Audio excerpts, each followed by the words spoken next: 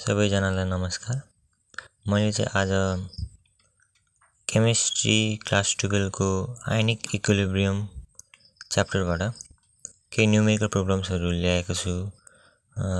So let's solve है त। सुरुको क्वेशन के छ भने the solubility product of Chak is 9.3 into 10 to the power minus 8. Calculate solubility in gram per litre भनौं। र यस्तो क्वेशनले चाहिँ हामी कसरी सल्भ गर्छौं भने यसमा सोल्युबिलिटी प्रोडक्ट दिएको छ है, हामीलाई केएसपी दिएको छ। केएसपी दिएको छ 9.3 into 10 to the power minus 8. Ksp दिएको छ सोल्युबिलिटी प्रोडक्ट अफ चक भनेको छ है। अब हामीले निकाल्नु पर्ने solubility in gram per litre निकाल्नु पर्ने हामीलाई क्वेशनले सोधेको। र क्वेशनले चकको बारेमा छ भने चक भनेको क्याल्सियम कार्बोनेट हो, CaCO3। सुरुमा त्यसलाई रिएक्सन गरेर देखाउँदाखेरि Ca++ डिकम्पोज भएर CaCO3 डिकम्पोज भएर Ca++ र CO3- बन्छ हो। अब हामीले माथि let solubility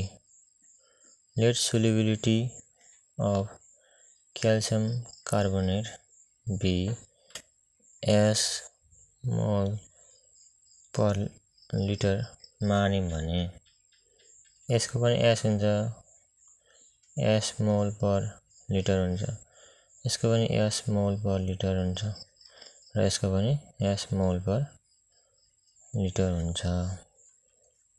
सो हामीलाई अब क्वेशनले गिवन के दिएको छ भने केएसपी अफ CaCO3 दिएको छ।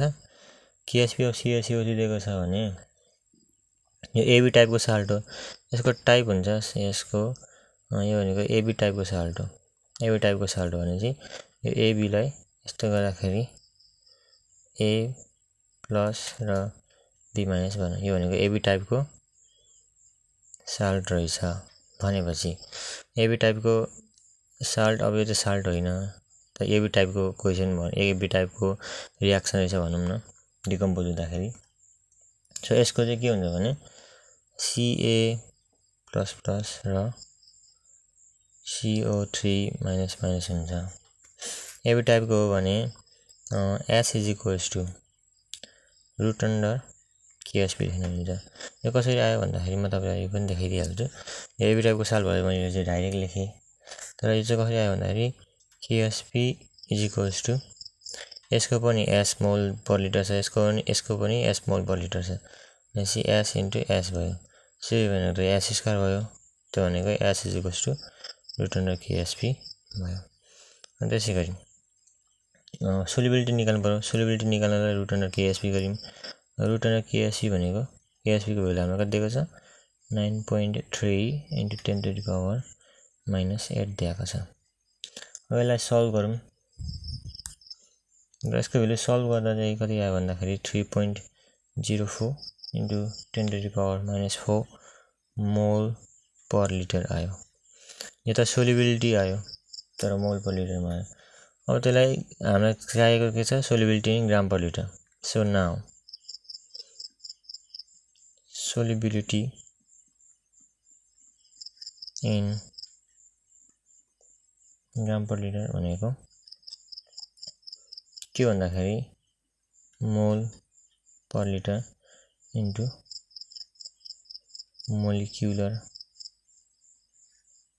वेट हो अफ CaCO3। बुझ्नुभयो? यसको भ्यालु हामीलाई थाहा छ अगाडि नै 3.04 into 10 to the power minus 4 into 100 = यसको कति आउँछ ग्राम पर लिटरमा भने 0.0304 ग्राम पर लिटर आउँछ।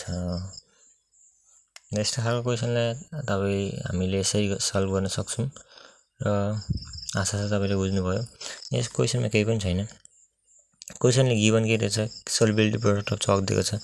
त्यसलाई लेख्यौं हामीले। अब क्याल्सियम कार्बोनेटलाई डिकम्पोज गर्दा Ca++ र CO3- गर्छ। यसको कन्सन्ट्रेसन S मोल पर लिटर हो भने यसको पनि S मोल पर लिटर, यसको पनि S मोल पर लिटर हुन्छ। KSP भनेको KSP को फर्मुला के हो? Ca++ र CO3-। भनेपछि S = रुट KSP हाल्यौं अनि त्यसपछि भ्यालु हालेर S को भ्यालु निकाल्यौं मोल पर लिटरमा। हामीलाई क्वेशनमा सोधेको छ solubility in gram per litre. त्यसो भएको कारणले चाहिँ solubility in gram per litre भनेको फर्मुला मोल पर लिटर भनेको सोल्युबिलिटी इन मोल per litre into molecular weight of calcium carbonate. त्यसो गर्दाखेरि भ्यालु यति आयो ग्राम पर लिटरमा सोल्युबिलिटीको। अर्को क्वेशनतिर लागौँ है त। मैले अर्को क्वेशन ल्याएको छु, यो चाहिँ एकदमै इम्पोर्टेन्ट क्वेशन छ।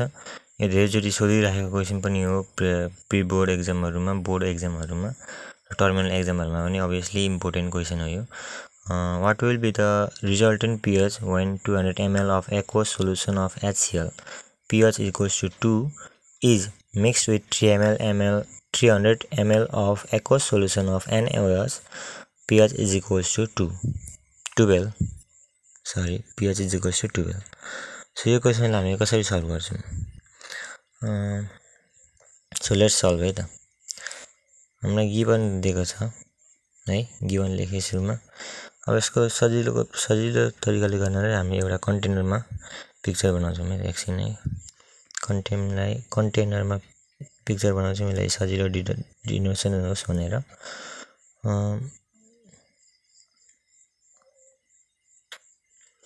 यो 200 ml of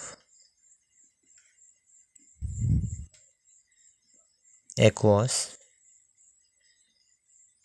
HCl solution हो अरे र pH = 2 दिएको छ अरे हो।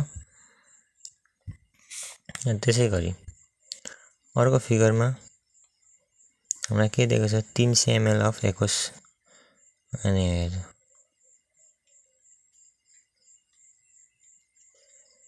300 ml of aqueous NaOH pH = 12। pH = 12 भनेको छ यसको। सो हामी एउटा HCl को यो चाहिँ लेख्न जरुरी छैन। यो बुझाउनको लागि मैले HCl लाई के गरे भने डिकम्पोज गरेर H+ र Cl- बनाए हो। HCl को pH 10⁻² हुन्छ अनि pH 2 छ भने यसको कन्सन्ट्रेसन भनेको 10⁻² हुन्छ। यसको 10⁻² नै हुन्छ हो। र m मा हुन्छ र त्यसलाई इक्वल गरेर 10⁻²। नर्मालिटी पनि लेख्न हुन्छ किनकि divide by number of repressor hydrogen ion भनेको H हुन्छ। मतलब H एउटा मात्र छ अनि 1 गर्दाखेरि यसको नर्मालिटी र मोलारिटी सेम हुन्छ। त्यसैगरी यसको पनि के दिएको छ भने यो पनि लेखिराख्नु जरुरी छैन। यसको NaOH को NaOH भनेको डिकम्पोज हुँदाखेरि Na+ र OH- बन्छ। र यसको पनि त्यसैगरी pH 12 छ भने POH भनेको यसको कति हुन्छ? 14 - 12 गरेर 2 आउँछ। अनि यसको कन्सन्ट्रेसन भनेको 10⁻² m हुन्छ। त्यसैगरी यो OH जुन छ यसको कन्सन्ट्रेसन 10⁻² m हुन्छ। यसको पनि नर्मालिटी र मोलारिटी सेम नै हुन्छ। त्यसपछि के गर्छौं भने अब HCl को लागि त्यो त हामीले pH = 2 दिएको छ हैन। भनेपछि pH को भ्यालु -log H+ = 2। यहाँबाट H+ भनेको 10⁻² मोलारिटी आयो। त्यसैगरी फर NaOH गर्दाखेरि पनि pH हामीलाई दिएको छ 12 भनेपछि POH भनेको आउँछ हाम्रो 14 - 12 गरेर 2। त्यसो हुँदाखेरि OH- भनेको पनि कति हुन्छ? 10⁻² m। बुझ्नुभयो? त्यसपछि हामी के गर्छौं भने यो HCl र NaOH को कन्सन्ट्रेसन सेम रहेछ हो। HCl र NaOH को कन्सन्ट्रेसन सेम रहेछ। त्यसो सेम भएको कारणले अब यसको यो सोलुसन चाहिँ एसिडिक हो कि बेसिक हो भनेर कसरी थाहा पाउने भन्दाखेरि चाहिँ अब सेम कन्सन्ट्रेसन छ भने चाहिँ भोल्युम हेर्ने। भोल्युम अफ NaOH त अभियसली ग्रेटर छ इज ग्रेटर छ किनकि 300 ml छ भनेको छ NaOH को भोल्युम ग्रेटर देन HCl को 200 ml मात्रै छ सो यसको दुईटाको ह्याभिङ सेम स्ट्रेन्थ हो है सेम स्ट्रेन्थ छ भने सेम स्ट्रेन्थ छ र भोल्युम अफ NaOH चाहिँ ग्रेटर छ भने NaOH भनेको त बेस हो so hence to resulting solution is basic भन्न पाइन्छ हो बेसिक हुँदाखेरि हाम्रो फर्मुला के छ n mix into b mix is equals to n NaOH minus b NaOH minus n HCl into b HCl यो फर्मुला भयो हामीलाई n mix निकाल्नु पर्ने छ n mix निकालिसकेपछि भोल्युम मिक्स भनेको चाहिँ के हुन्छ 200 ml of HCl र 300 ml of NaOH यो भनेको 10 को power -2 into 300 minus 10 to power -2 into 200 यहाँबाट n mix को भ्यालु कति आउँछ भन्दाखेरि सल्भ गर्दाखेरि 2 into 10 to the power -3 molarity मा आउँछ हो अब n नर्मालिटी अफ त्यो मिक्स गरेको सोलुसन को नर्मालिटी आयो हामीलाई नर्मालिटी यो सोलुसन चाहिँ बेसिक छ भनेपछि यसको नर्मालिटी भनेको OH माइनस को भयो कि भएन त OH माइनस को भयो नर्मालिटी 10 को पावर -3 हो त्यो भएको कारणले अब हामीलाई POH यो के भएर आको बुझ्नुभयो यो नर्मालिटी मिक्स गरेको सोलुसनको नर्मालिटी आयो र मिक्स गरेको सोलुसन चाहिँ हामी बेसिक इन नेचर छ भनेको छ भनेपछि यो OH माइनस को नर्मालिटी हो यो कन्सन्ट्रेसन हो र त्यसो हुँदाखेरि OH minus is equals to यसको फर्मुला माइनस लग OH माइनस यहाँबाट माइनस लग OH माइनस भनेको 2 into 10 to the power -3 यसको भ्यालु कति आउँछ 2.7 आउँछ र हामीले चाहेको क्वेशनले सोधेको के छ भन्दाखेरि क्वेशनले सोधेको चाहिँ रिजल्टेन्ट pH कति छ भनेर सोधेको छ क्वेशन त्यो हाम्रो त आएको त हाम्रो POH हो त्यसैले pH चाहिँ हामी कति निकाल्छौं pH भनेको चाहिँ 14 minus 2.7 is equals to 11.3 आयो so therefore resulting pH is 11.3 so I hope कि तपाईहरुले आजको न्यूमेरिकल प्रब्लम्सहरु गरेको जति पनि सल्भ गर्यौं आज हामीले दुईटा न्यूमेरिकल प्रब्लम सल्भ गर्यौं त्यो दुईटा बुझ्नु भएको छ र यो दोस्रो न्यूमेरिकल प्रब्लम जुन थियो हाम्रो दोस्रो चाहिँ एकदमै इम्पोर्टेन्ट हो सुरुको पनि इम्पोर्टेन्ट हो र 2 नम्बरको चाहिँ एकदमै इम्पोर्टेन्ट क्वेशन हो from our exam point of view र 1 नम्बरको पनि एकदमै इम्पोर्टेन्ट हुन्छ 1 नम्बरको एमसीक्यू मा पनि आउन सक्छ त्यस खालको क्वेशन र सल्भ गर्न पनि आउन सक्छ लङ क्वेशनमा पनि so these two questions are very important from your examination point of view so आजलाई यति नै र अझै पनि अरु पनि न्यूमेरिकल प्रब्लम्सहरु हेर्नु छ भने मेरो अरु भिडियो पनि हेर्दै जानु होला लाइक शेयर र सब्स्क्राइब पनि गरिदिनु होला च्यानललाई